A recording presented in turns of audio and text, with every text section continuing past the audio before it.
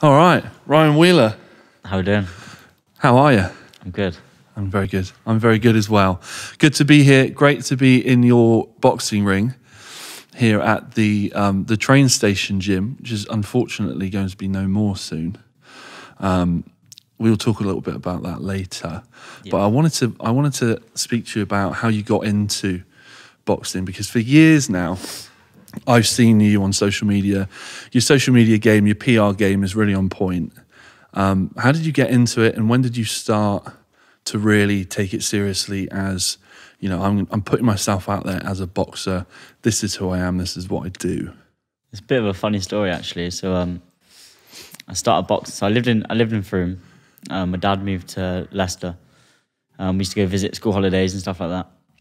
Eventually, I decided I wanted to live there. So when I was maybe 12 years old, I moved to Leicester, went to school in Leicester. I wouldn't say I got bullied, but living in Leicester with a Somerset accent doesn't go that great. Right. A few guys kind of took the mick up the accent a little bit like that. And I used to fight quite a lot at school. And I had a fight with this one kid. I wasn't very good at fighting then. I was about, this tall. Right. I had a fight with this one kid and he absolutely battered me. And after the fight, we were both sat outside the head teacher's office. And I said, "How are you so good at fighting?" He said, "I do boxing." And I was like, "I want to do that." Right. And we kind of shook hands and become good friends. We're still friends now. Seen him last year. We come to Cardiff, actually. Went to Cardiff for the weekend together. Just started boxing. And my dream was always to be better than him. I kept thinking, I just want to be better than him, He's been doing it for like 2 years. I'm 2 years behind, but I'm going to do this. Right. And eventually that day happened. We were sparring. I was a little bit better than him. I carried on fighting. He actually went on to give up. I think he had maybe 3 or 4 fights and gave up. And I just carried on, throughout my teenage years. Whilst I was at school, I always wanted to join the army. A few people already know about this, but I actually had bone cancer when I was younger. Oh. So I didn't get into the army because of that reason. So I was working in Asda, doing a little bit of boxing just as fun. I didn't really take it too serious. I used to train like maybe twice a week, do the occasional run, and just enjoy it. I'd done pretty well as an amateur. I reached the national finals and stuff like that. And I didn't get into the army, so I thought, right, I need a plan B. What do I do now?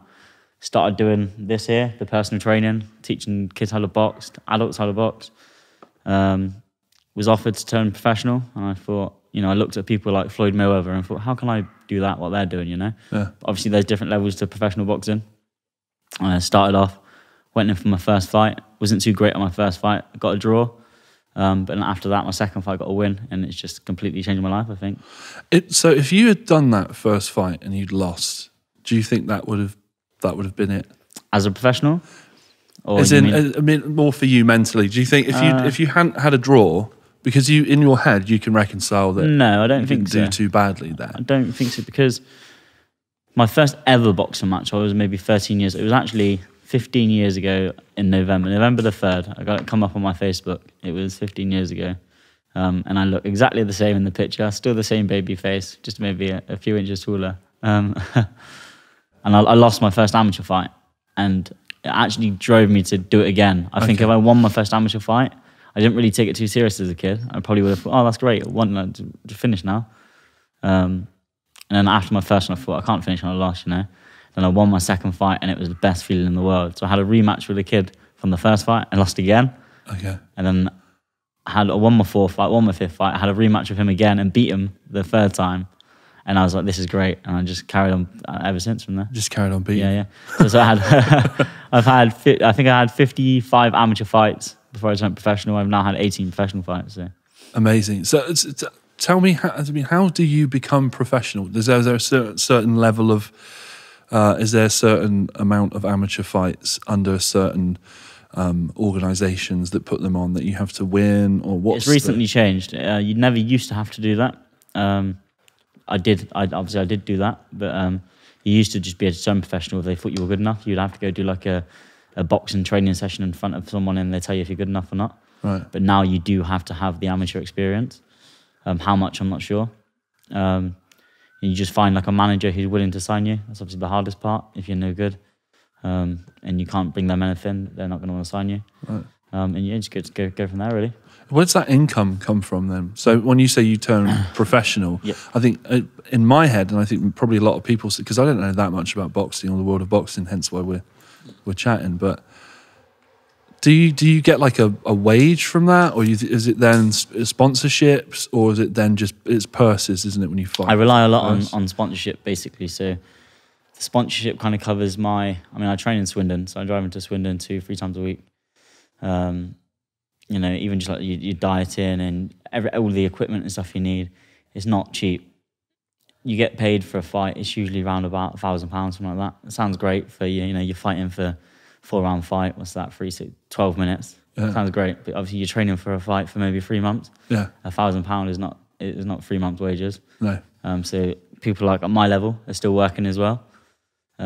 Takes up a majority of your day when you're at work. And to train like a professional, if you want to mix with these top guys who are, you know, been to the Olympics and stuff like that, they're not working. They're training 3 times a day. Yeah. 5, 6, 7 days a week, you know. So that's where it becomes difficult in the professional boxing. Right.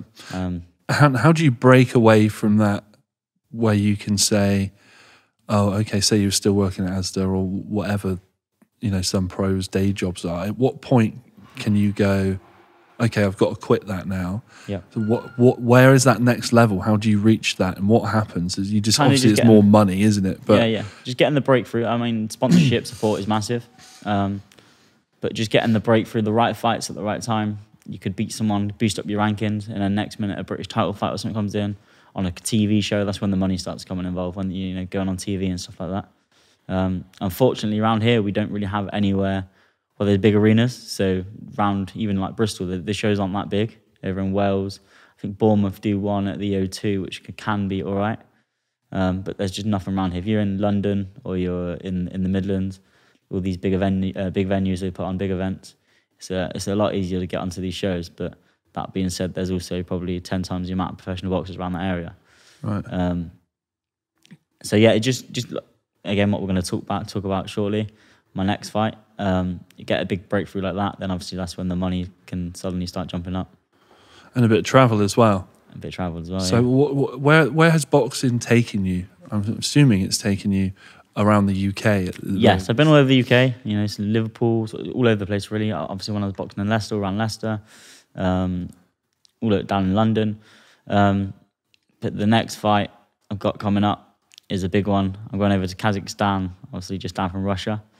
Just down the road from Russia. Just down the road from Russia. There you go. Like, literally just spitting distance.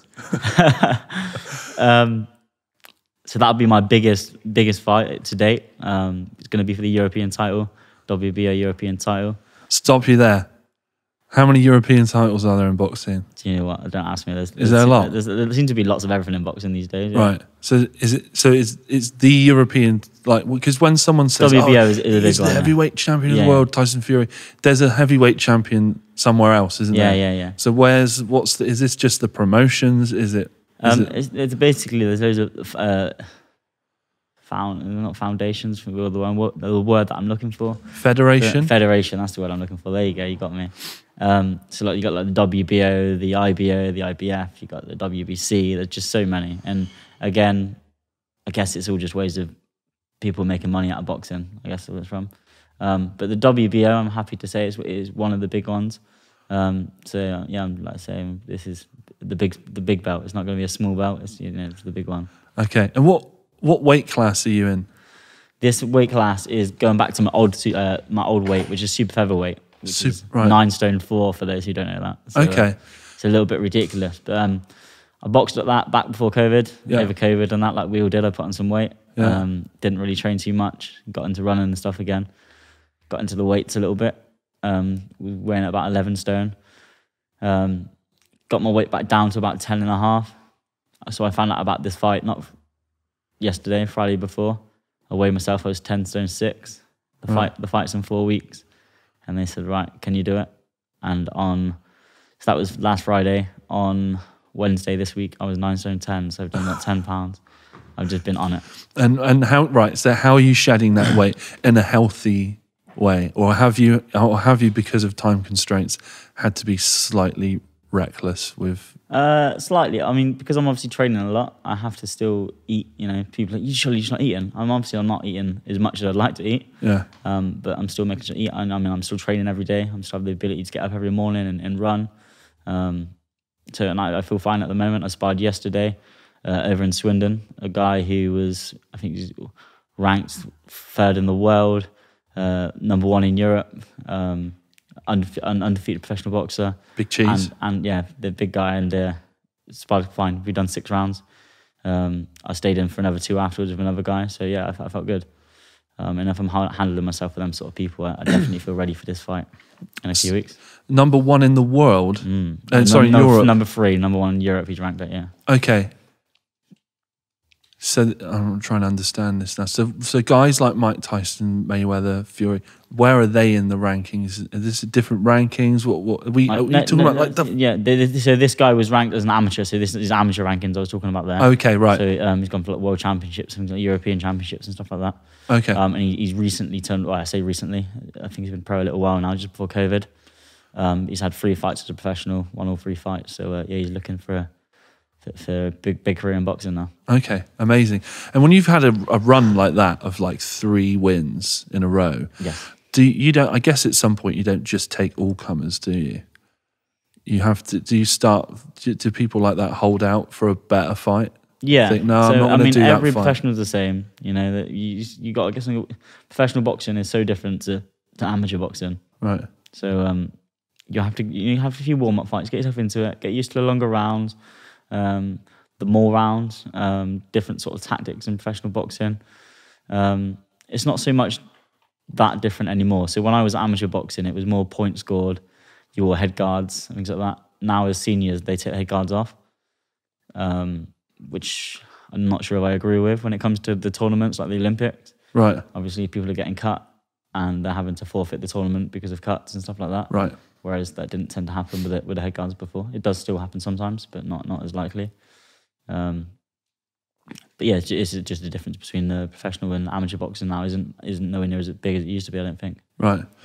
That's interesting as well, because like you said, you weren't sure about whether they should have the head guards on and off. That brings in another conversation, doesn't it, around health and there's a lot of guys. You look at these old school boxers who were back in the day, and they're all like suffering with things like Parkinson's or dementia or things like that. Like, how seriously does boxing in general take that sort of like legacy? Because clearly these guys, it's like the old football guys that they're getting issues now because they spent their life headering really really heavy old school footballs, and the science wasn't there, the evidence wasn't there. So how is boxing reacting to things where you're starting to see all the old pros now? What I probably want to go back on what I said there is obviously when I said about the not having head guards, I don't agree with it. As a professional, I think that's part of it. Right. And as a professional, there are these competitions now where people are boxing more than, I think there was a show on recently, and I think they boxed 3 times in maybe 3 days. It may have been 2 days. Right. Even a day, it could have even been on the same night. It might be on the same night. But isn't it with the Olympics, you're obviously fighting the best in the world from all over the world. It's a tournament over however many weeks, whatever, how many days. And the chances of, like, say, getting a cut in one of these fights when they're just 3-round fights, real fast paced, is quite high. And you see some of these boxers who are probably quite likely to win it. Yeah. But then they fight someone who roughs them up a little bit, gets a little bit dirty inside. Yeah. And they get a cut, and that they can't continue with the competition. Right. So I feel like with the Olympics, it's probably not the right decision to do. Right. But as a pro, I'm fighting sort of every 3-4 months, something like that. Plenty of time in between to sort of heal yourself up, give yourself some rest, get back into it.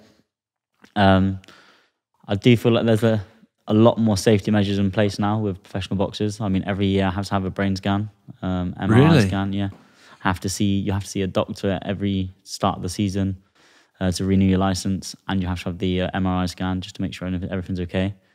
Wow. You're allowed to have 2 changes on your MRI scan. I've been doing it since 2014 now. I've never had one. And when they say changes, what do you mean? Two. So they look at your old one and they go, "There's some scarring." Something like that. I'm not sure exactly what it is. Right. If basically, if you don't hear anything, it's good news. There's nothing going on. Right. If you hear something, it's bad news. I've always said, if I even had one, I mean, you shouldn't mess around with your brain. You know, that would be me done. Okay. So I've never had anything since I'm doing it since 2014. So you know, I say I've been lucky. Maybe I just don't get hit too much. But yeah, I feel like in this day and age, there's a lot more care and health in boxers. You know, as soon as you finish the fight, you see a doctor. You see a doctor before the fight, and I feel like people are just a lot more clued up on it these days. And also, back then, a lot of the boxers used to go on a lot longer than what they do now. Right. I feel like the kind of people get in there now, they earn fairly decent money when they're at the top game, and they kind of just get out and go into something else now. Whereas before now, some of the guys, Muhammad Ali, for example, probably went on way too long. Yeah. And he's not the only one. There's a number of them who kind of just take too many fights that they don't really need. Yeah. You know? And I get, this might be an ignorant thing to say, but I think there's possibly a lot of people out there that would think that, oh, well, if they're good, then they're not getting, you know, they don't have to worry because they shouldn't be getting punched as much. But it's just, it's inevitable, isn't it? Exactly. When you're in there, you know, someone the same level as you, at the end of the day, you're always going to get hit a little bit. Yeah. You know, and it's not just the fight. That's the people don't see what happens, but back, you know, behind the scenes. Yeah, I mean, you've got a shiner now, and you're only training. Yeah, there you go. There you go. So, yeah, there is. You know, sometimes the sparring can be just as hard as some of the fights I've had. 100%, sometimes harder. You know, sometimes you travel to other gyms and you purposely put yourself in the ring with someone. For example, yesterday. Yeah. You know, ranked 3rd in Europe, because you want the toughest sparring you can get. So when it comes to the fight, it doesn't feel like there's much of a jump, if any. Right. Yeah. So you don't just get your bell rung immediately. You know, don't get me wrong. Sometimes you need some easier rounds just to get your confidence up and stuff like that. Mm. But the last thing you want to do is get in that ring and think you're something you're not, and then get your ass handed to you on a plate. You know. Yeah. That is interesting. Yeah, that's interesting because I guess you have to go hard in training because you'll simulate. You don't want to simulate the fight. You need to be. You know, so if he hits you with some hard right hook or something or an uppercut, it needs to be like, oh, that's familiar. Yeah. That doesn't feel like, and you I've don't. been here before. I've been here before, and not panic as well. Yeah. I guess that's the thing. There is that expression I heard a little while back is, you know, some men have never been punched in the face, and you can tell. Some people have the opinion that every bloke needs to get punched in the face at least once in their life because it's a humbler, isn't it? It is. It really is. I mean, I've been punched. I've punched people, and it's a humbler, isn't it? You know, sometimes you just get a bit out of line, and you catch one. It's a nice little reset sometimes, isn't it? Okay. Yeah, and that's really interesting. That is super interesting that you guys go super hard in the training. I hadn't even really thought about it because when you see it in the films and you see it in documentaries, it looks like everyone's guarded up. They got the body stuff on, and it all looks quite like muscle memory stuff. Yeah. But yeah, that I can see from that shiner that. Yeah, but you handled yourself last night, right? Yeah, no, it was really good actually. Do you know what? I left the gym last night with a massive smile on my face. Honestly, all day I was thinking, I've hardly ate anything this week. I actually felt fine, but I've not ate much this week. This guy's meant to be something special, which he was, to be fair to me, he was very good. And I thought, I've not had sparring like this for a long time. You know, the level of sparring I'm going up to now. It's going to be interesting. But sometimes, I say nerves, I wasn't nervous, but I was just expecting, you know, the worst to happen. And it maybe brought out my end game. You know, I thought I really had to rise to it yesterday. Yeah. And we went off after the training session. I spoke to my trainer. He was chuffed. I was happy. I mean, yeah, that was all right. That was good.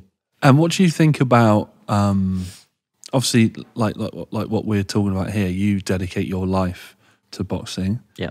And you dedicate you put your body on the line and everything, and you do this stuff. How do you feel when you, like, at the moment we're in a bit of a culture of celebrity boxing matches, aren't we? Yeah. And I think that Floyd Mayweather Conor McGregor one was the catalyst for all of that, wasn't it? I agree. Definitely, I sort of paid more attention after that. What do you think of is it Jake Paul? Is it Jake Paul or the other one? And Logan, one of them, I don't know which. I think Jake's fighting Tommy, isn't he? Tommy Fury. Yeah. Right.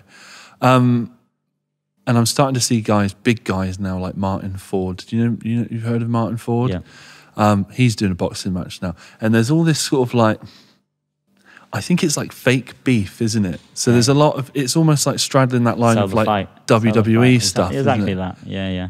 How have you done stuff like that where you get on Instagram Live and you go, I've heard that he doesn't train as hard, and and have you seen this and that, and let's have a look at that, and you start dirty talking. I'm purposely not. I'm not into that, if I'm honest. But I mean, I find it quite entertaining to watch sometimes, a little bit, you know. But it's funny because you know for a fact they're getting there, they're gonna punch the crap out of each other for half an hour or whatever. They're gonna get paid, and then they're gonna pay loads more money because they've had a little bit of beef. And I get that. That's what it's all about. And maybe sometimes some fights they do really hate each other at the start. But when you've been in the ring, you can't help but respect that man at the end of the round, especially he's lasted 10, 12 rounds of you. Yeah. You know, and you know what he's put himself through for the last 3-4 months training for the fight, sometimes longer than that. And you just think, do you know what? Like, we both put ourselves through this. And you see these boxers, like, they hate each other before the fight. And at the end, they want to cuddle and kiss each other and get beers together, you know? So, yeah.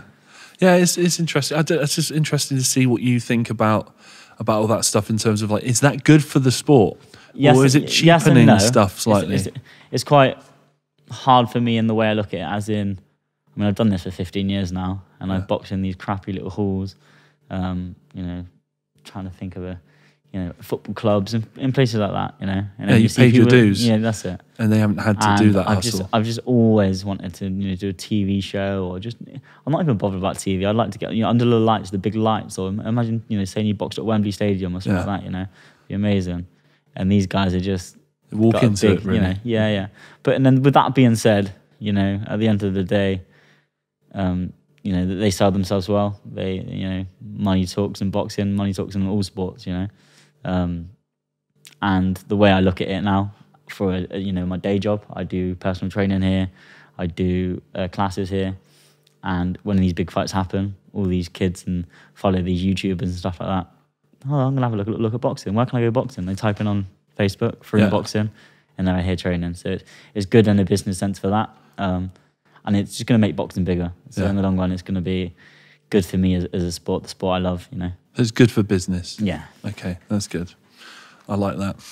Yeah, I was just wondering if it was like, it's just the unfairness. I think, you know, like I say, I've spent my whole life doing this, and I've not had a chance or an opportunity to do something like that yet. And maybe they've mouthed off for a few years, and now look at them. Right. You know. And they've got how many subs on YouTube? It is what it is. You know, a lot of people say the similar question. They talk about the Eubanks. You know, Chris Eubank, Senior. Then he brings his son along, and because it's his son, he's straight on the big platform. Nepotism. And I get it's frustrating, but at the same time, if your son was a boxer and you were or a footballer, and like, you know, Cristiano Ronaldo, and you had the connections to make his career, of course you're going to do that. His son, and that's exactly what he's done. He's done everything he could to make his son. And he's good though, isn't he? And yeah, he's good. Yeah, I've heard good things about him. Yeah. I mean, he trains hard, he works hard. You can't fault what he's done. You really can't. Right. Because he would be found out pretty quick, wouldn't he? Yeah. If he got in the, you know, had a match booked off the back of him being do you know what? I'm not his biggest fan. I'm not going to sit here and say he's the best boxer I've ever seen. But, you know, he works hard, he's strong and he's tough, and you can't take that away from him. But, yeah, at the same time, I still think there's better boxers out there. Okay. So, yeah, it must be frustrating. It must be frustrating. And I've seen stuff like that in the music industry as well. Is, you know, like, I've done the same. You play community spaces and youth clubs and town halls and little venues and this and that, and you bust your ass, and you go and you dedicate, and then some Hollywood actor has a son and they release a song, and it's just like yeah, there you go, there's your career. And it's like, did you didn't try? No, like, you didn't give it a go. That's how it works, isn't it? Okay, so let's talk a little bit about your work here, because in Frome you're and I'm gonna gas you up a bit. You're sort of like a local hero, you know, to a lot. There's loads of kids that come here and train with you. You're a role model for them. They look up to you. And you were saying before we started filming that you've seen pictures of them recently, that when they joined you, and how much they've grown.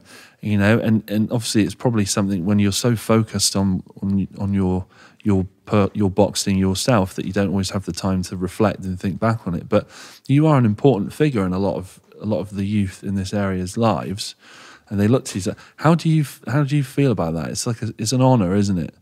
It is, yeah. And do you know what? I've probably taken it not for granted, but I mean, I've just not. It's just what I do. You know, I come here like, you know, I speak to everyone the same. I treat everyone the same. No one gets special treatment here, no matter how good you are, no matter how bad you are. You come in, you do your skipping. If you're talking when I'm talking, you're doing press ups and stuff like that. You know, it's a bit of discipline, yeah, right? It's very discipline, yeah. You know, there's boys who come here and do more one-to-one training than me than others. There's boys who come here one week and they don't come the next week. I think that we're just here to. I'll try and keep it fun as well as we're here to work hard. And if I can influence them to do something better with their life, keep them fit as well, then great. You know, some of the guys now have gone on and wanting to be professional boxers. Some guys go on and want to be personal trainers.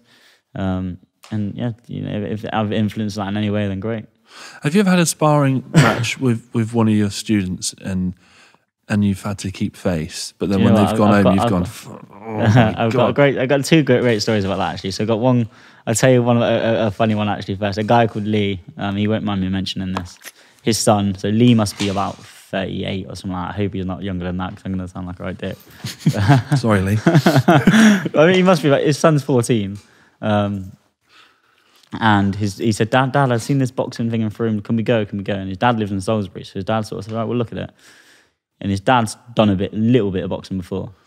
So anyway, his dad's drove from Salisbury to Warminster to pick his son up, and he's showed him a picture of me, baby-faced me, and he said, "Well, that boy there is teaching us how to box." And he said, "Yeah, Dad, he's really good. And I was like, "All right, I'll take him along." And he said, I turned that around. He said, "I looked you up and down." He said, "I almost laughed, but I thought that's fine." I stuck along with it. We had a good first session. He said, "I'll try it one more time." We come back for the second session. And I said to you, "Can we do some sparring?" He sparred me. He said, "You beat me around that ring." He said, "I walked here." I said, "I had so much respect for you after that." It's not what you look like, you know what I mean, in boxing. So that's one kind of cool story. And we're good friends now. You know, I spoke to him today on the phone. He's also trying to help me try and find a new gym and stuff like that. Another story similar to that. So we've got a young lad, he won't mind me mentioning his name, Frankie Milsom. He's now, I think, 17. That's a boxing name, isn't it? Yeah, there we go. Frankie Milsom. Yeah, that's it. Very, very talented boxer, very good. We've got two lads, very similar actually. Another one, Charlie Brixey, he's slightly younger. Another boxing name. No, definitely. These are hard nut names. There you go. So I've taught both of them. I've actually got a video on my phone of Charlie when he was maybe 8 or 9.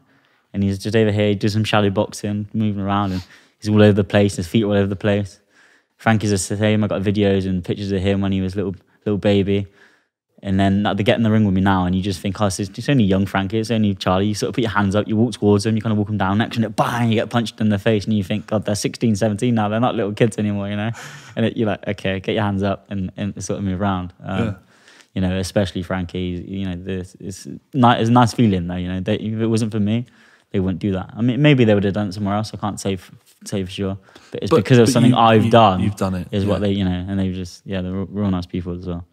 And I guess that they're all, like, when you do a fight, they're all behind you.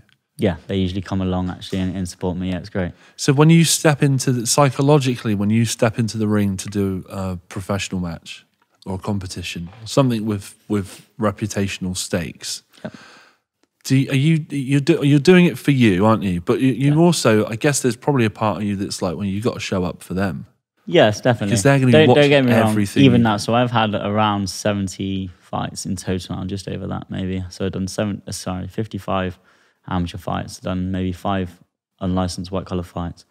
What does that mean? That sounds a bit like it's basically bare knuckle. Like, it's not bare knuckle or anything like that. It's dungeon boxing. You don't need license. Like, anyone can do it basically. Like, I could sign you up to do it now. Do you know what I mean? Like, okay. It's a bit like that. It's a bit naughty, really. It can be a bit dangerous if it's not done safely. You know, right. Like I've been to these events before, and there's 16 stone men fighting 9 stone boys. Do you know what I mean? It's crazy. Yeah, so I've done 5 of these fights, and that's just before I turned professional. It was just going to get me used to the selling the tickets and stuff like that, because you haven't got to do that as an amateur. Right. But in white collar and pro, you have to do that. So it kind of got me used to it before I went into professional boxing. Every fight I've had, I've never taken less than 100 people. I mean, it's crazy to think I've boxed in Frome twice now, but I've been to Bristol, I've been to Swindon, you know, as a professional. And I've always sold 100 tickets over that. And I think that's 100 people who pay maybe minimum of £40 for a ticket, sometimes as much as £80 for a ticket. Then they finish work on a Friday or on a Saturday, they give up their weekend. They make their way to Bristol. Obviously, that's not cheap, especially if they're drinking, they have to get taxis or whatever. Or, you know, we sometimes put a coach on. And, you know, that's 100 plus people come there to support me, something I do. Even after 70 fights, sometimes behind the curtain, but the ring music's playing, and I'm thinking, oh, if I just hide, maybe they'll forget. And when you know, I get so nervous, I really do. And I'm not scared to admit that. If you don't get nervous, and you don't care if you're not nervous. You either don't care or you're just not normal. Yeah. Or you're too arrogant, and that's going to come back to bite you on the ass. Well, there at you some go. point, isn't it? So yeah, and it kind of think, do you know what? You got to do it now. All these people are coming here to watch you do something. Do you know what I mean? Like a lot of these people come to Bristol and that as well. It's not like they're coming there and they're getting to see Anthony Joshua on the main event or Tyson Fury. You know, they come there to watch me, and it's just like, right, let's put on a show. And then as soon as you get in that ring and that bell goes, the nerves go, and it's time to go to work. Amazing. What is your ring music, by the way? I have Chelsea Dagger. Ah. I think they had that at the wrestling show. Yes, Great, that really great gets... to get everyone up on their feet. I got to my last fight in Swindon.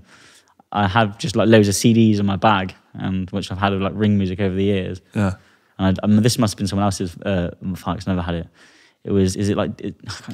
Lethal Bizzle, Pow? And they started playing that, and I literally ran to the ring. I was so embarrassed. It was a crap song. Ran to the ring. This isn't me. I sometimes think about, like, if I was a wrestler, okay, go on. what my entrance theme would be, because they're so important. I'm looking forward to this. They're so important. Well, I don't know what it would be, but I know it would be some like super slow, sludgy. In like the next over the weekend, I'm gonna find a song that I think would suit you. I'm gonna get a little picture of you, and I'm gonna play it on my Instagram story. It's gonna be you walking to the ring. My entrance music. That's it. I'm gonna pick one for you. Okay. Sick. Oh, I'm looking forward to that. I'm looking forward to that for sure. Yeah, I mean, it's amazing what you do. It's amazing the productivity is, this is. You're in Swindon, you're sparring, you're off to Kazakhstan to fight the European thing. And why Kazakhstan? That's not in Europe, is it? We just got the phone call. Is it in Europe? Is it in Europe? I guess so, isn't it? I think so. I'm not sure. Harry? I'm not sure. Well, I don't know. It doesn't. I just feel like it's not in Europe. But if it is, I'm sorry. Maybe it's not. I don't know. Yeah. We have to go down to. We've got a bit of a crazy week. We've got to go to. So we found out last Friday. We accepted the fight on the Saturday. Oh, how does that go down? Tell me how that goes down. You're doing whatever, making a pot noodle. Well, not like you do pot noodle. But you know what I mean? You're at home, you're doing whatever, right? You're not expecting we're just starting training, so it was a good time to get the call. Okay, so the call comes. Who rings who? Your manager? So their people. It was there, yeah. It's done every sort of organisation. So it was through that MTK Global. You've heard of them? They're quite a big promoter in boxing, and I'm sure people listening would have heard of them. I did no research. They got guys all over the world, and they're like the guy from England. So you've got Round Wheeler, blah blah. What do you fight, such and such? So this weight, this is how much it's going to be for. Do you want to come out? It's in Kazakhstan. So we sort of looked at the weight, and I sort of jumped on the scales, and I was umming and ahhing a little bit. I was originally supposed to be fighting in Frome on December the 12th. This fight was on December the 11th, so it's not like you can't do that in Kazakhstan, come back the next day and fight again, In professional there'd boxing, be a really good PR opportunity. You have to actually have a week in between with boxing. Unless you get cut or knocked out, you have to have 28 days in between. Again, this is what I was saying earlier about how it's a little bit safer these days, Yeah. You have to, so if you get knocked out or cut, you have to have 28 days off, see the doctor before you get back in the ring.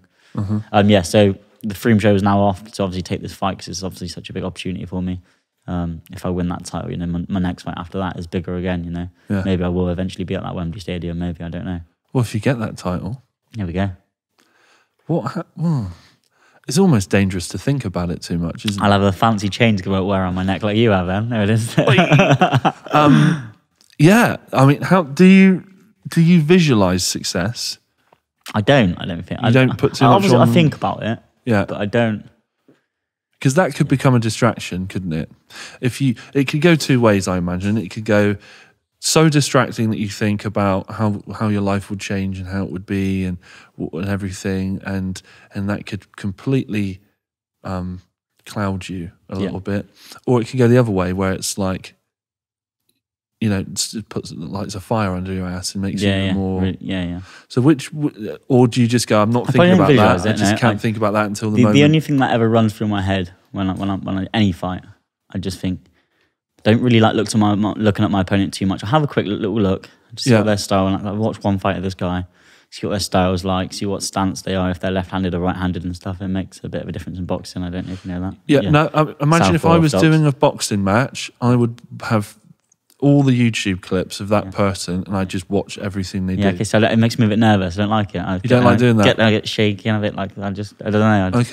I just like to have a little look, you know, watch maybe one fight. Yeah. And I just go and I kind of say to myself, every morning when I wake up, we all wake up sometimes, no matter what level of boxing you wake up and you think, I'm tired of the morning. But I think, get out of bed, you lazy.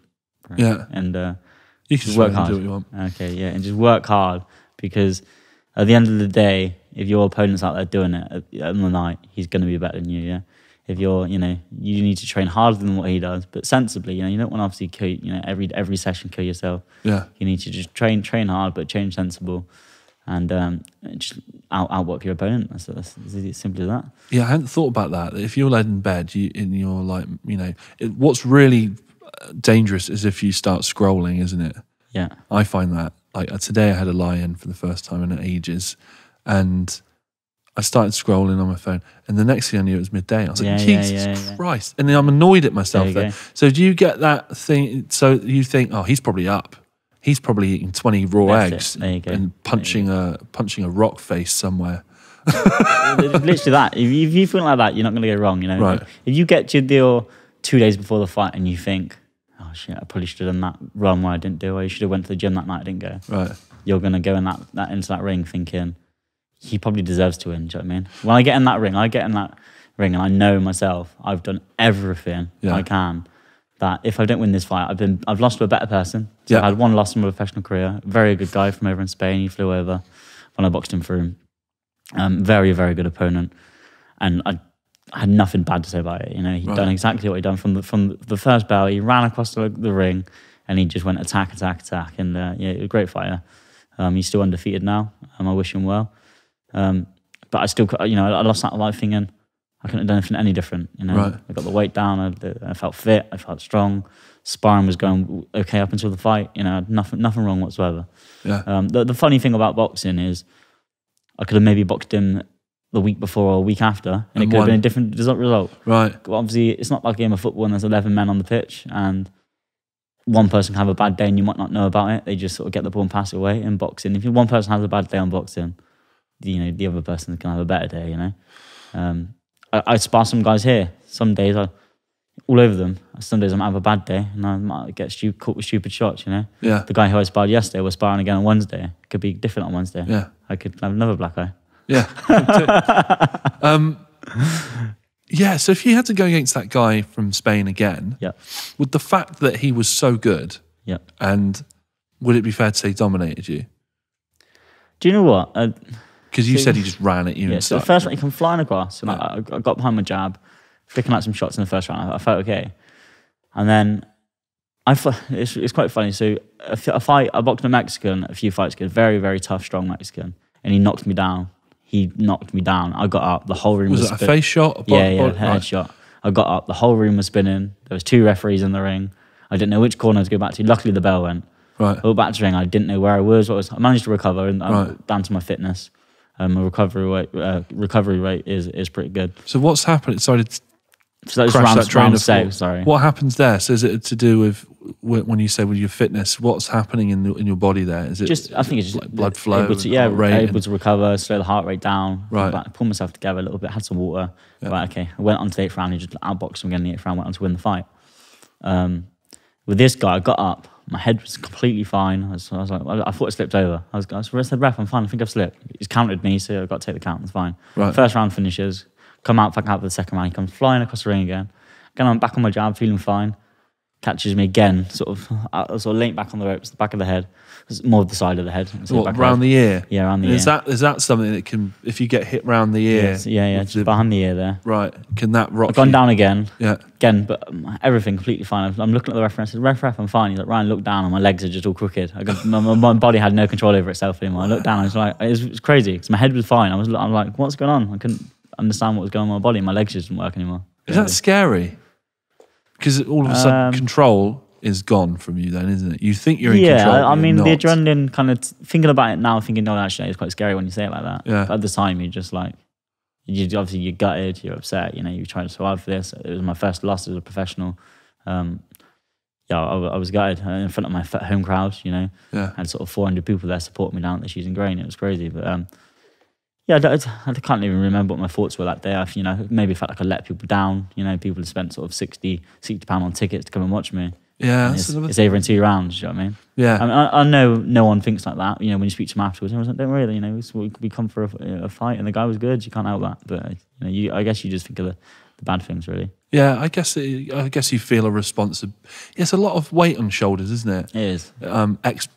People's expectations that may not even exist, but you create that. And again, this is probably why the training's quite easy for me, because I do have a lot. I'm the only professional boxer in Frome. I have all of these guys. When I come here on a Thursday night and they say, "Ryan, do you want to do some sparring?" I think, got to be good. You know what I mean? Because if I'm rubbish, well, they're not going to listen to what I say anymore. Yeah.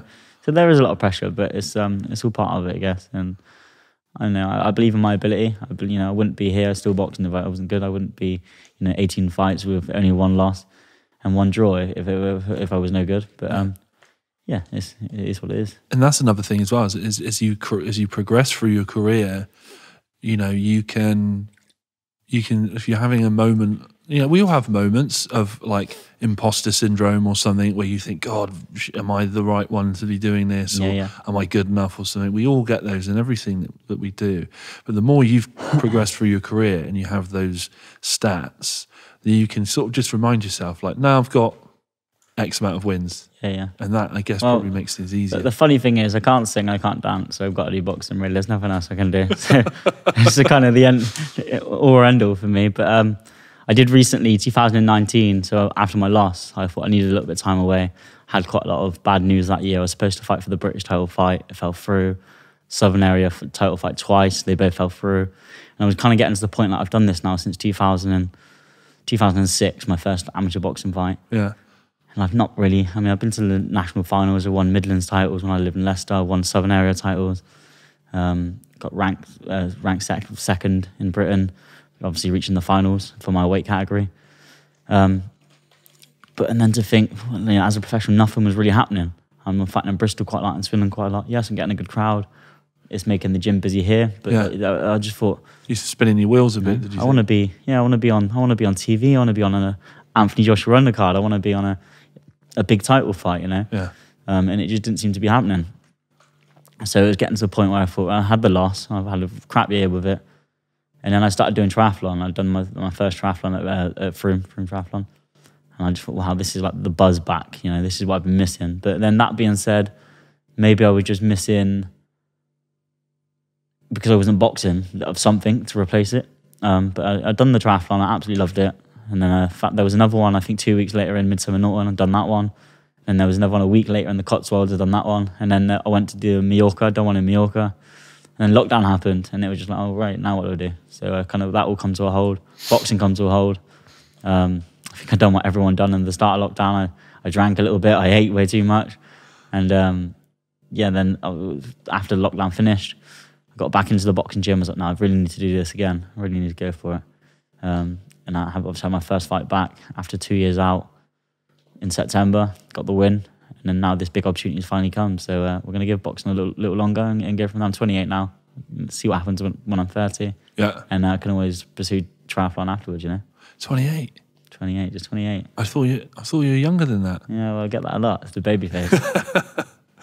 Okay, well, yeah. What's the diet for this? So tell me. So we were talking about the call. So they ring your manager. Will he do this? Does your manager then ring your trainer? and say, what do you think my about manager is actually my trainer as well. Okay. So it's not always the case, but for my case, it is. And he asks you, do you want to do this? Yeah. Or does he go, yeah, he'll be there? No, my manager's good, but he's a good friend of mine as well, actually. Okay. And we've got quite a good. He's very open with me, whereas other managers I've had, I'm not gonna go in and point the finger, but haven't been so open. Right. And sort of not told me about other opportunities, what could have come my way, which there's been other opportunities before which were a little bit too much for me, but I feel like they should have still been mentioned to me just to say, look, we've been offered this. Right. I feel like it's a little bit, you're not quite ready for that yet. Maybe you should think about it. So you felt like they were sort of unnecessarily protecting you. Yeah. And yeah, that feels At the end of the day, weird. it's my career. It's me getting punched in the face. And me you're punching paying them. Exactly, Right. yeah. Whereas my manager, any phone call he gets, he'll tell me, and he'll be honest with me. He reckons if it's a little bit too much to take on, maybe, this is my advice, but, you do what you want to do. Yeah. And exactly what he done with this fight. He said, this is what it is. Let's get you weighed. With this fight, he did sort of convince me to go for it a little bit more. He said, come on, I believe in you for this and stuff like that. It's nice to have that, someone else who believes in you. The money is obviously a bit better for this fight. It's still nothing. I'm not going to be driving around any Ferraris anytime soon, but it's still nothing crazy. Well, you wait until you get a belt. It might change. It might change. There you go. You maybe rent a Ferrari then for a bit. So yeah, he's very open with it. He defends you. So this is what weight is. This is what the purse is. What do you want to do? And then just go from there. And then that's it. He passes on I'm going to do it. Then we just sort out flights and hotels and when we got to get there. And with this one being in Kazakhstan, we got to go to the embassy on Wednesday down in London to apply for visas and stuff like that. So there's a bit of a ball ache this next fight. But you're going to Kazakhstan? We're going to Kazakhstan where it's -11, so I can not look No. at all. Yeah. No way. -11. Are you doing any... Oh. So it's going to be like a Rocky IV montage and training the snow, I think. Punching trees in half. Okay. So that's sometimes when I watch stuff like football or World Cups or wherever they are in the world that time, and you look at their weather and their humidity and things like that, and you think, God, are the British boys able to cope with that humidity? And like Barcelona or whoever, like the countries that they train all year round in tropical weather and hot weather, like they're going to be way more acclimatized and stuff like that. Is this -11 Kazakhstan weather going to have any bearing on performance at all? Do you know what? I obviously thought about it. I honestly can't Don't know until you're there. Yeah, I've not experienced -11. I don't think so. Yeah, I don't know. I couldn't imagine it. What does it feel like? I do not like the cold, so I can't imagine I'm going to enjoy it. Right. So you're going to have to be in that venue for a good few hours and stay wrapped up and everything, aren't you? And don't let the... I don't think I'm going to I've got no winter clothes whatsoever, so I'm going to have to go and buy like a ski jacket or something wherever over there. I got a 4XL Carhartt you can borrow. That'll do, yeah. So, okay, so you're in this, what's this weight class again? Oh, Super featherweight. Super featherweight. Yeah. What are the weight classes? Do you know what? I'm going to start at featherweight because that's what I know. So featherweight, which is 9 stone to 9 stone 4. And 9 stone 4, sorry, no, it's not, sorry. Super featherweight is it's maybe like 8 stone 10 to 9 Who's stone. 8 stone? I actually boxed at featherweight in 2018, but to the point where someone came up to me and saying to me, said, do you do crack? I do never want to be this way again. Wow. Yeah, I weighed in at 8 stone 13 on that fight, and that was the Mexican, the guy who knocked me down. I thought, I'm too tall for this weight. It's ridiculous, Right, I'm just wondering if you could help me out with some crack. Unfortunately not, mate. Oh, sorry. No, forget I said anything. I was trying to keep this PG for the kids. Damn it. And I didn't perform too good at that weight. We just really started training because the training was brilliant for that fight. I got on the ring, I fell apart really. My legs didn't want to work. My punching power was gone. Right. So I thought I'll stick at super featherweight, which is up to 9 stone 4, which isn't a massive difference. Right. And then I've lost that fight at super featherweight, and I kind of thought maybe even that's too much now. And when I did have a little bit of time off and I was doing the triathlon, I was just kind of eating what I wanted. I still, I like to keep fit, so it's still it wasn't always bad stuff. I mean, I do like my food. I'm not gonna lie, but I was trying to stay fit and healthy, but just kind of eating plenty of it. Yeah. And I started realizing then I would get home from a training session, and when I'm losing weight, maybe I'll wake up next day and my back's a bit sore, my legs are a bit achy. Sometimes I didn't want to train, didn't really have the motivation to train because I was so hungry or just so achy. And when I realised I was eating what my body needed to recover, I thought, this is easy. I can train every day and kind of eat what I want. And so I thought, maybe I'm not going to drop down the weight again. Obviously got the phone call about dropping back down to super featherweight. It was the perfect fight. So I thought, do you know what? We'll see what happens. Obviously, last week, I went from weighing 10 stone 6 to 9 stone 10 in 5 days. I thought, I'm only 6 pounds away in 3 weeks. Like, it's easily done. I go for it. Okay. And would you ever consider going up a weight class? Where'd you go from there? So my last fight was actually my last fight was a bit funny. So there's a bit of a struggle all over the UK for opponents at the moment because of COVID and stuff like that. All of a sudden, sort of September, all of these boxing shows were happening all over the country. Yeah. Everyone's been dying to get their boxers back out fighting. Obviously, I know professional boxing stock was still happening on TV. Yeah. But there's a hell of a lot more boxers than what you just see on TV fighting at these small hall shows. Yeah. So everyone's itching to get out boxing. All of these promoters are organising shows.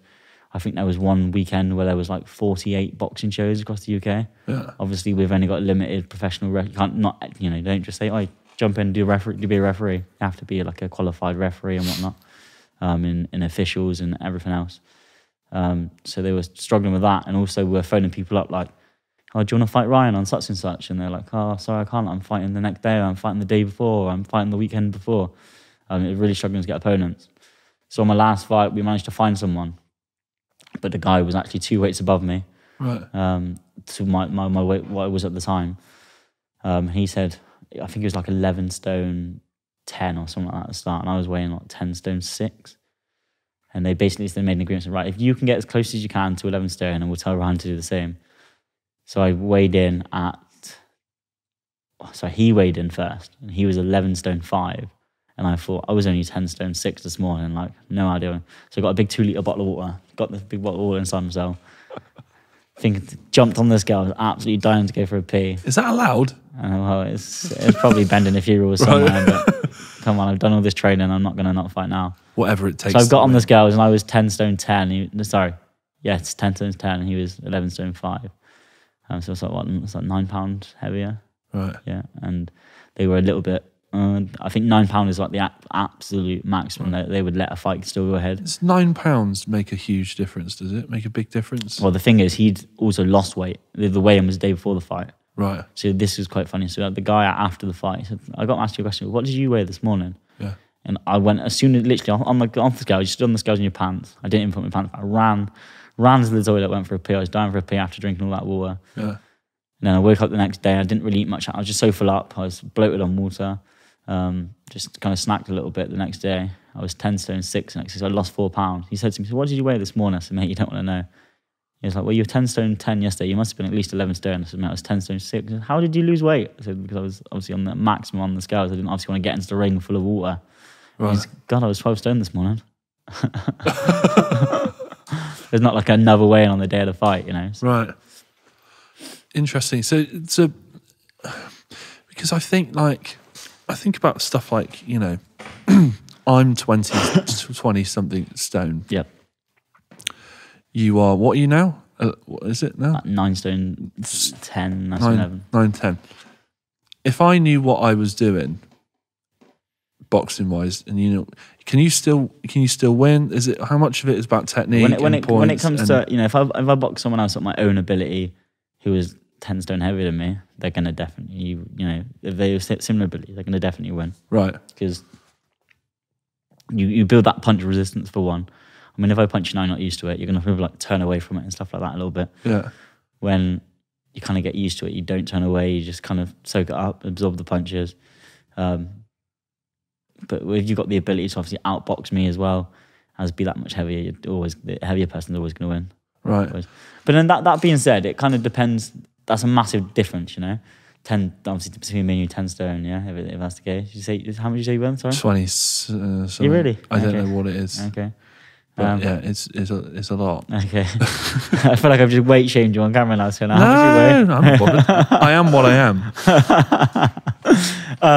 But then that being said, recently, I know you said you don't know much about boxing, but the ones who do know about boxing, Anthony Joshua boxed a guy called Usyk and lost. Right. Usyk come up from the weight from cruiserweight up to heavyweight. One of my friends at the gym was like, "Nah, it's all about weight and boxing. He's never going to do it." And he beat Anthony Joshua, completely outboxed him. So maybe at the higher end of the weight divisions, it doesn't matter so much. But someone who's 20 stone is going to be a lot stronger than someone who's 10 stone. But then that being said, the 10 stone person could whip around that ring and they might not catch them. But yeah, it's like a bit. When they do though, they're definitely going to know about it with 10 stone difference, definitely. Right. Okay. Interesting. So I'm the same height as Tyson Fury. What is? Let's get it on. What's his? Put him out on YouTube. That's what everyone else does. Coming for you, Tyson. Goliath versus Goliath. What's his advantage? Why is he so dominant and so good at the moment? Is it because he's got the reach? I really don't know much about the mechanics of boxing. Tyson Fury's the best thing about he's fearless, and I really honestly think that's it. He's come back from what he come back from, his depression and things like that, and he's just chucked himself in. He's boxed the scariest man on the planet, and just made him look silly. But 3 times, it's just. All these other boxers are a little bit worried, what about if he hits me with that big right hand he's got? Yeah. And he's just not, I don't know. I mean, he's obviously tough and he's strong and he's, but he's just, some of these boxers, like Anthony Joshua, for example, he's almost a little bit scared, which you can understand. I wouldn't want a 20 stone man to punch me in the face. It's going to hurt. I'll be all right then. But Tyson Fury just doesn't. Tyson Fury, he just doesn't seem to care at all. Like, I don't know, he just puts it all on the line, and I don't think he's scared of losing. I honestly don't think he is. Okay, so it's mental agility, mental toughness over. I mean, he's good on his feet for a big guy. He's good on his feet. He's tall. He's awkward to hit. But yeah, I think it's a lot of it is mental toughness. He's not afraid to put it all on the line. Okay, interesting. Yeah, there's so much, like everything in life, all these things you get into, there's so much to it. I did like a night of Brazilian Jiu-Jitsu. Okay, yeah. And it's amazing how deep that goes as well in different ways. In the boxing must be the same things. You've got different weight gloves, you've got this, you've got that. There's so many layers to every aspect of life and every sport.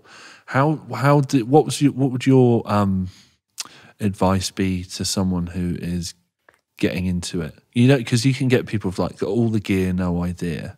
Yeah. Where do I, if I want to do, want to be Mr. Tyson Fury here in Frome, where do I start?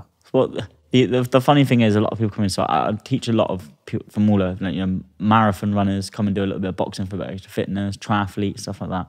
And some of these people are like the fittest guys I know. You get a pair of boxing gloves. It's like anything you do. So I'd class myself as a very fit person when it comes to running and things like that. When I get in that swimming pool, not so bad anymore. I put a bit of practice in. But I used to do 2 lengths and there's bubbles coming out both ends, Absolutely kill me, it really did. But it's just because I didn't relax. And that's what people do. They come in, they hold their breath, they squeeze as tight as they can, and they just go for it. And 10, 20 seconds later, I've had big 15, 16, 17, 18 stone blokes coming in. I'll spar him, he's only little. And like Lee, for example, Lee's not that big, but he's an older bloke thinking he was going to bash me around the ring. He doesn't relax, and I'm just nice and relaxed, and I'm still whipping around the ring, and he's absolutely knackered, Right. It's just learning to just relax, take your time. Obviously, nothing happens overnight. It's, practice slow, learn fast, as simply as that. Right. What was that again? Practice slow, learn fast. You can have that one for free. Practice slow, learn fast. Okay. There's an SAS thing, which is slow is fast, fast is smooth. Okay. You can have that. Can I have that one, can I? You can have that one. Is that when you was in the SAS? Yeah, that was from my time in the SAS. Yeah. Don't talk about it that often. But yeah. Actually, I was talking to someone the other day, right? And they say the SAS is the biggest regiment in the world because everyone claims to have been in it. Okay. I was talking to a guy the other day. I won't name him, but all right, and blah, blah, and he's talking about the army and he's getting things all wrong. And I'm like, okay. And I was like, I didn't know you were in the army. I said, what regiment were you in? He went, SAS. Fuck off, mate. Yeah, you weren't. Conversation was dead at that point. I was like, okay, cool. Now you're wasting my time. Yeah. You're wasting my time. Everyone I've met, their granddad was always a boxer in the army or something like that. I was like, yeah, I'm sure. Yeah. Okay. Yeah, my granddad had boxing in the army. Okay, yeah, okay. My granddad was Lenny McLean. Yeah, there you go. Okay, okay, so let's talk a little bit about the this end on your new mission.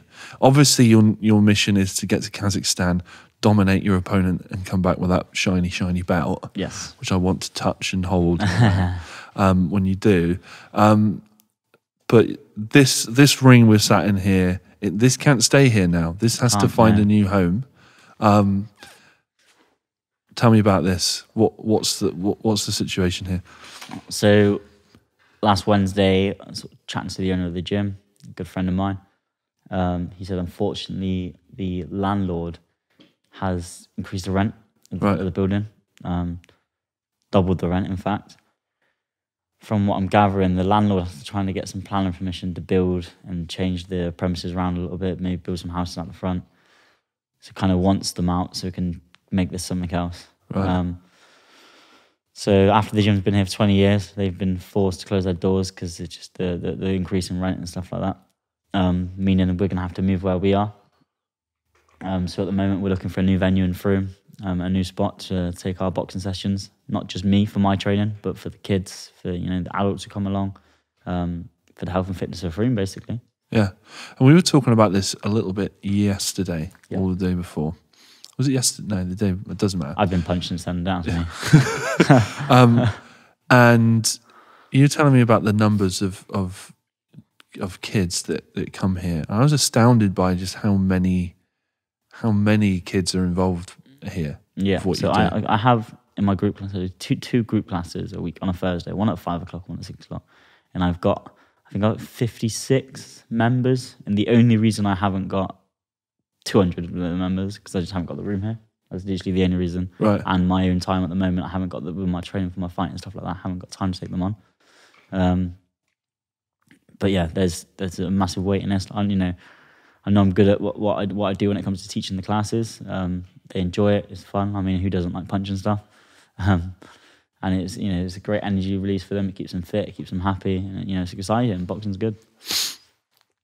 So when this is gone, if you do not find a venue for this fast, what are the implications going to be of this? And obviously, there's a financial implication to you because this is part of your this obviously work full time. I mean, I can get another job. That's fine. But I do this because I love it. I don't do this just because it's a job. Well, you don't want to go and do another job, do you? No, I definitely. I love this. The way I see it, I hang around in the gym with my friends. We have a laugh. We do some boxing together. We punch each other sometimes. And like I said earlier on in the podcast, the kids, as they grow up, like young Frankie, Charlie, you look back and you think, wow. So I put something on Facebook and all the parents were sending photos of their kids wearing boxing gloves and things like that, commenting. And I was just like, I don't even recognise some of the kids because to me it doesn't seem that long ago. I mean, doing it for 7 years ago, but 7 years ago, a kid was 7 years old. He's now 14. It's insane. It's a massive difference in their life. Yeah, and you can see how it's just matured them as people. Boxing, it's very disciplined. And it's kept them fit, kept them healthy. Lots of them have lost weight. Lots of them now want to be personal trainers. Some of them want to be boxers. Some of them are now, playing higher levels of football and things like that because their fitness has improved so much. So yeah, it's great. It's good to see. And this is like we can't underestimate how powerful boxing is for channeling those. That energy and that anger and things that people have when they're growing up, when they're going through the changes and things like that, and hormonal things are happening. Boxing is so powerful. In the school I work in, I'm not going to go into too many details with names and stuff, but we have a student there that when he gets agitated or is overwhelmed, one of the first things we do is go, do you want to go boxing? And we go somewhere with him, we get some pads out, and he's quite sick actually, and he gets on those pads and he just zones straight into it. Focus, do you know what I mean? Obviously there's that stress relief of boxing, obviously you're hitting, letting your anger out. And the endorphins from it as well after working out, it's great. Yeah, it usually sorts them right out. So it's not only that it's like, you know, oh, these kids aren't going to have somewhere to come and do something, you know, on a Thursday night or something. There's so much more to it, isn't there? There's so many aspects of what you provide here. Yeah, you know, it really is like a family. It really is. You know, they become a good friends. Every person who walks in this door. Not just because they give me money, but we're just so close. We spend so much time together. Yes, I may only do one kid's class a night, but with other nights where the gym's open, I still see them here. Or, you know, we do other events and they're there. We've done boxing events down at the Cheese and Grain and stuff before. Yeah, it's going to be such a shame, but I'm going to keep trying my absolute hardest to find somewhere. Hopefully, with this next fight, any sort of media attention, we can focus on that as well. And yeah, hopefully something will come forward. And have you had any offers? I've had 2 offers of places to come through, but need a hell of a lot of work.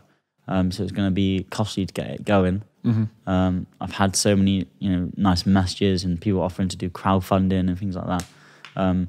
The biggest issue, I didn't want to jump straight into crowdfunding without a place. I don't want, you know, right. The last thing I want is people thinking, oh, you're just taking our money. You know, I'm sure people won't think like that, but me thinking that's how I'm feeling. You know, I don't want that. If I get offered a place and I know how much it's going to cost, I'm going to put that statement out there. I'm going to say, well, this is what's going to cost. This is what's going to happen. This is how much money you need to raise. If we do this, it can happen. Obviously, I don't want to just take something that's not going into, but everything I take for that will be going into their boxing gym, into their kids and their boxing training, 100%. Amazing. And I would hazard a guess that if you know, the parents of the kids, and obviously you do stuff with adults as well, but a lot of the love for this comes from the kids, doesn't it? And I imagine there's a lot of the parents of kids that have specific skills in certain areas and would be more than happy to get stuck in and do a bit of plastering or lay a bit of carpet or help you put the ring up. And that's what it's all about. And that's like, we're not just, it's not a boxing gym where you come and you do a session and you see you next week. We really are a community. We've brought everyone together, you know. The best thing about my kids' class, they come in, and one of the parents said this to me recently, it's not like Jack and Tom sit over there and Dave and Jack, you know, everyone just comes in, they all sit together and they all chat to each other, they all help each other. If someone's doing something they shouldn't, like, they help, you know, they help each other stick their ropes back up there, they help the taller ones help get the head guards down for the smaller ones. And it's nice to see, it really is. And obviously it'd be a shame. I had a message yesterday from one of the parents. She let me share it openly on my Facebook. Just saying how much it's helped her son, who was near getting excluded from school, and now his behaviour has changed at home, it's changed at school. And if I can have that influence on people, that's the reason I want to do it, you know, not for any other reason. Well, I'm going to wish you the best of luck. Obviously, we've got the mayoral chains dangling there, and I don't want to say too much on here, but you know, I will try my best to help you and get stuck in and support in this new mission. Thank you, I appreciate it. We won't be talking any business on the podcast, but we will have continued conversations and keep me in the loop, and anything I can do to help you, I will do. Thank you very much. Because it's very important for the community. Thank you. And best of luck in Kazakhstan. Thank you. We got, what was 3 weeks? 3 weeks Saturday, I think. No sweat. So yeah. Don't worry about it. We got it. We got this. It's only 3 weeks. There you go. It's fine. Amazing. Thanks, dude. Cheers.